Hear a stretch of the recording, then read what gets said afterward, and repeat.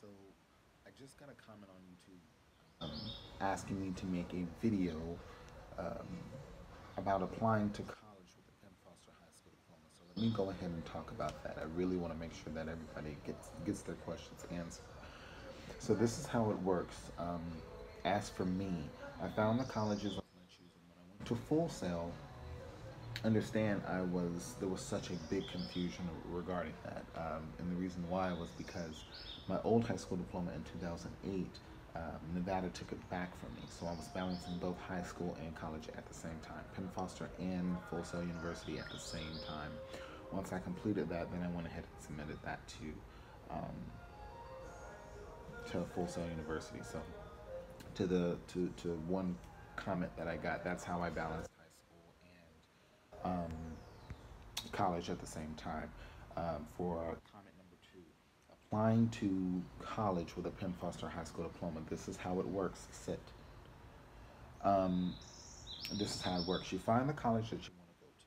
Once you find the college that you want to go to, you have to ask the your admissions representative, do you accept a Penn Foster High School diploma? They look into the system. It kind of like tells them all of the accredited schools or high schools that they will accept a high school diploma from. Now, understand that Penn Foster is regionally and nationally accredited. So as far as I know and from what they've told me is that Penn Foster is accepted throughout the nation, which includes New York.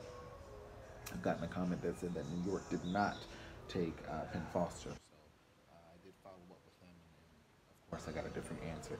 Now, continuing on the comment about how to apply for college with a high school, with a Penn Foster high school diploma, that's how you do it.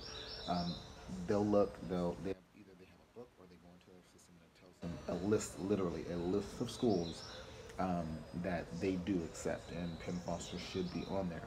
They'll give you the A-OK. You go ahead and start the original process. Fill out your FAFSA. Then that tells you how much FAFSA, if you've never taken out FAFSA before, that's where the government gives you student loans to go ahead and go to school later on, 6 months after and more. You work on paying that back after you graduated. You do not pay that student loan as you're in high school. You don't. Some of them don't have a job while they're in. I'm sorry, while they're in college. Excuse me. And so once you graduate, then 6 months after, then you start your process on doing that repayment. You can make it as low as you need to, so it can fit for you. That's how you work with applying, and that's pretty much it. That's how you work with applying for college. Again, you can go to a university. I went to Full Sail University. It was not a community college. That was in Florida, and I'm now going to a trade school now, a vocational school, I guess you can say, at Concord Career College. This is my second college that I'm going to. I did look into my bachelor's degree once I'm done with my physical therapy assistance degree. My bachelor's degree, I'm looking at doing that at Concordia University, and they accept the Penn Foster High School diploma, as well as University of St. Augustine, again, which is a university, so they also accept the Penn Foster High School diploma.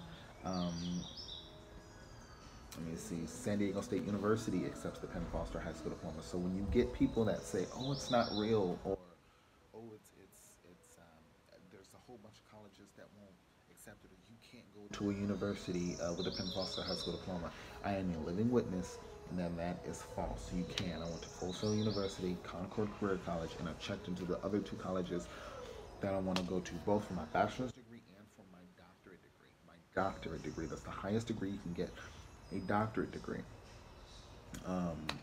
that I'm going for with a Penn Foster high school diploma. I have shown many throughout the videos. If you guys find it, I've shown my 2008 high school diploma. I've shown my Penn Foster high school diploma, and I've also shown my